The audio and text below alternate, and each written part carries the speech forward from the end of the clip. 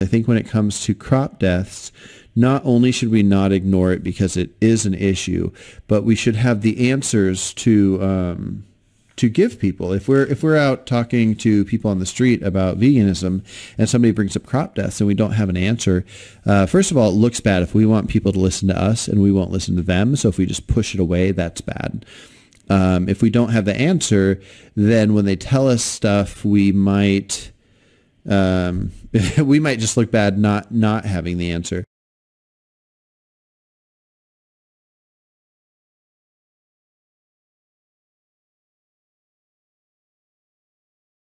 I think when it comes to crop deaths, not only should we not ignore it because it is an issue,